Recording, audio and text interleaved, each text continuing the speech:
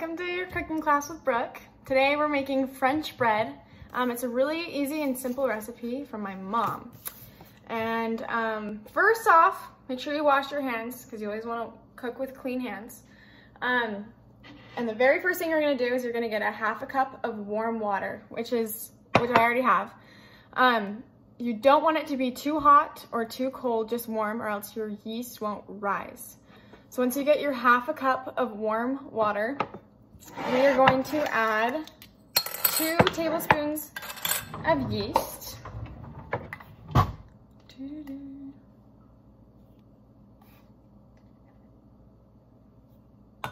And then 3 tablespoons of sugar. And I'm double dipping. It's just what I always do. You don't have to. That's just what I do. So 3 tablespoons of sugar.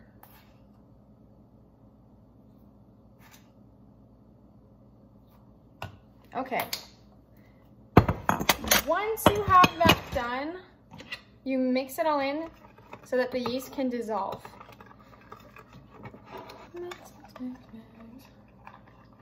It doesn't have to be completely dissolved, like the yeast can still be clumpy.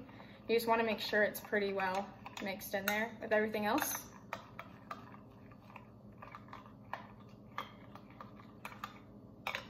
Okay, and then you're gonna set that aside to rise. Whoops, this is my camera. So while the yeast is rising, you wanna kind of work quickly because you don't want it to rise so much that it overflows your cup. So we need to combine 6 cups of flour. I would get a bowl. I have a pretty big bowl like this one, and you have to make sure it has a lid to go over the top of it because this is where your dough is going to rise. So you add 6 cups of flour in here. And I have a huge thing of flour. So I don't really like spoon it into the cup and use a knife.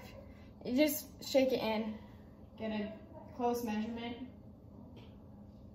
and that works pretty well. 1, I'm gonna bring my bowl down here. 2, 3, make sure you don't lose track of count, like lose count. 4, because I've done that a lot of times. 5, 6, that should be correct. Okay. Now that you've got your flour, well, let me put this away. Okay, we're gonna add 1 tablespoon of salt. Don't like scatter it around the bowl either. Oh, sorry. You just dump it in. Easy as that. A tablespoon of salt. Okay. Now, we need a 1/3 cup of oil, just vegetable oil. Where's my 1/3 cup? And don't scatter this either. Not a good idea. I made that mistake once. You get like weird dough clumps in your bread. And it wasn't very good. And then it like clumps up with your salt too. So a 1/3 cup of oil. And I know I'm using a dry measuring cup. Sue me. I'm sorry. It's okay. Just be careful when you do that. Okay. And last but not least,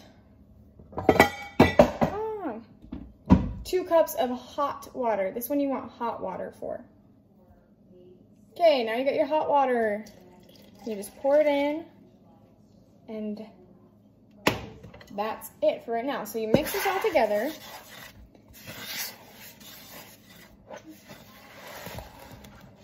Make sure your dough, your yeast is rising. Because if it's not, then you'll have to do it again because you did it wrong. It probably meant that your water wasn't hot enough, warm enough, or it was too warm, too hot. So just double check that. You can usually see there's like foam that rises up. And I'm sure most of you have made something with yeast before, so you're all probably experts.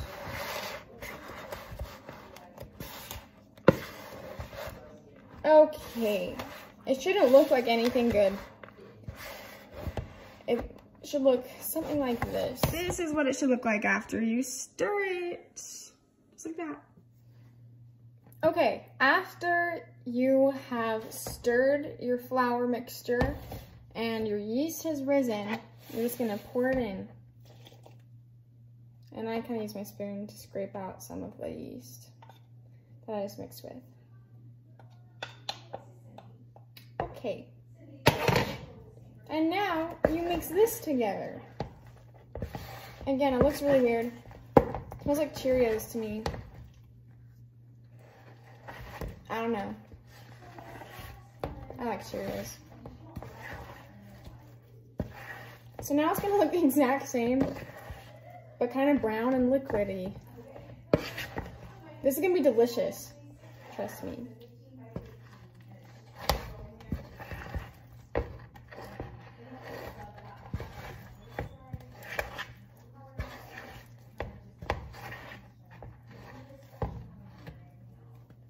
Okay, I kind of use a spoon. Let me grab one, actually.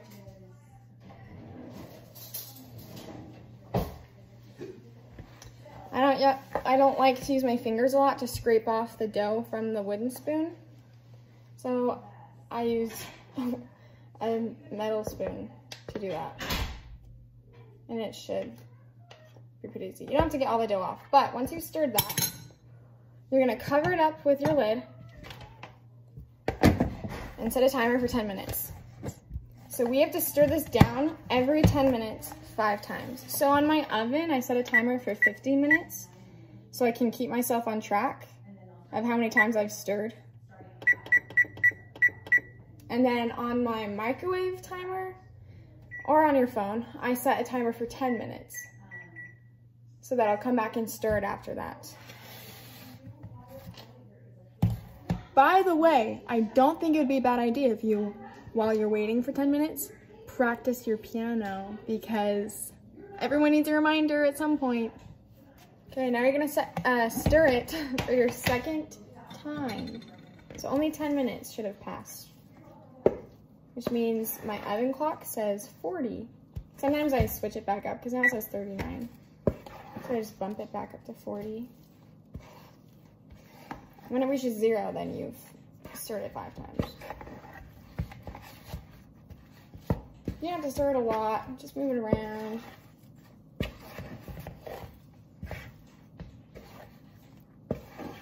And then, whoop, it's got yeast stuff on my oven. Scrape off that dough. And you put the lid back on, seal it up pretty good. And you start another 10 minutes. Now you should be stirring for your 3rd time.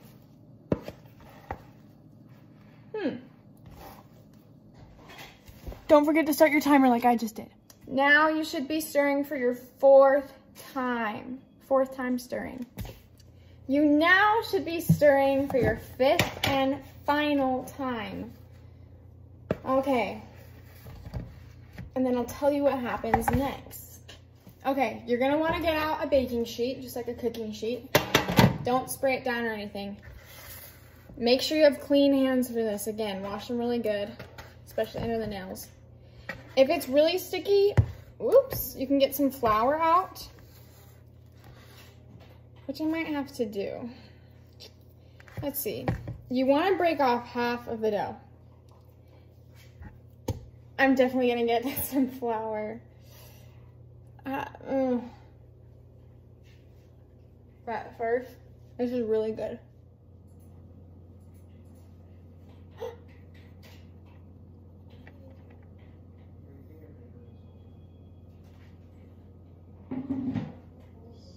Hopefully that is enough. Okay, so I kind of some stirring the flour around. You don't want to put too much flour in here. Okay, so once you get all your dough, It likes to stick to the bottom, which is why you're seeing difficulties.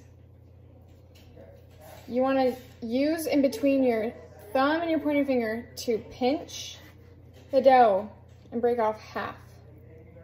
Like that. Almost like you're milking a cow if you've ever done that. Of course. Y'all know I have. Okay. You kind of have to mold it with your hands. I kind of like go back and forth. I might need more dough again. You don't want to get too thin in the middle. And it doesn't have to look pretty either. You can try to do something pretty with it, but we don't because we just eat it immediately.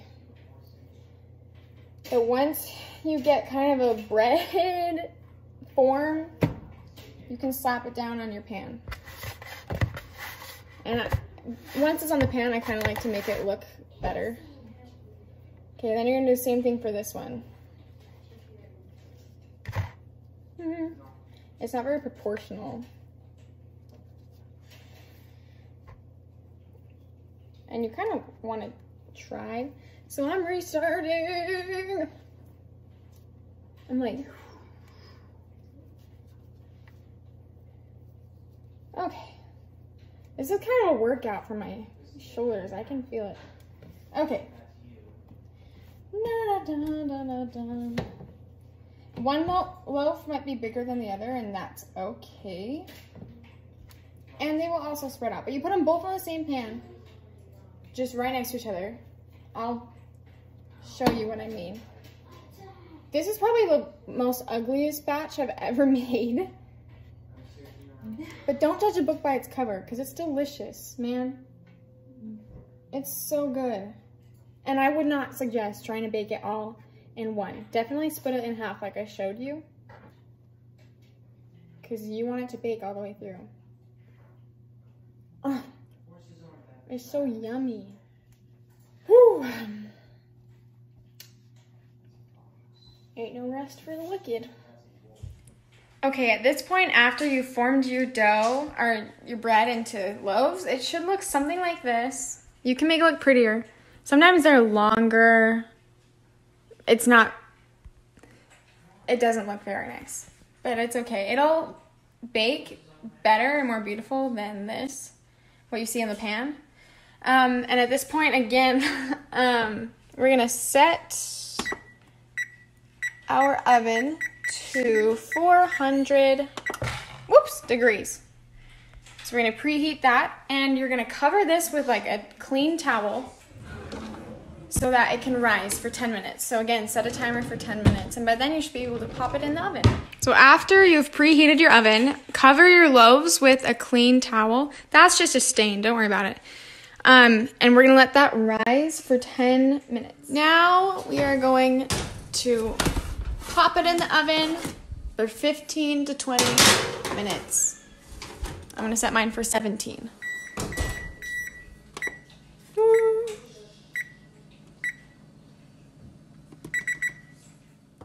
Okay, our bread should be done.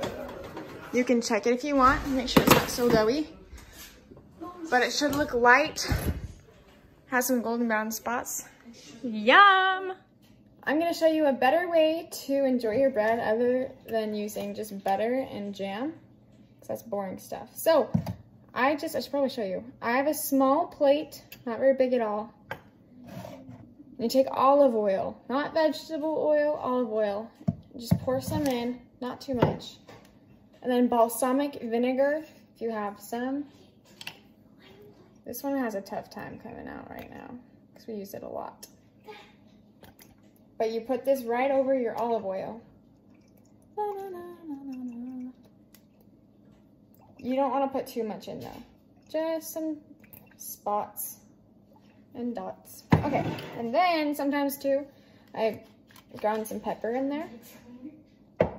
And then you dip your bread in this, and it's amazing. Your piece of bread, and you dip it in this, and then you eat it.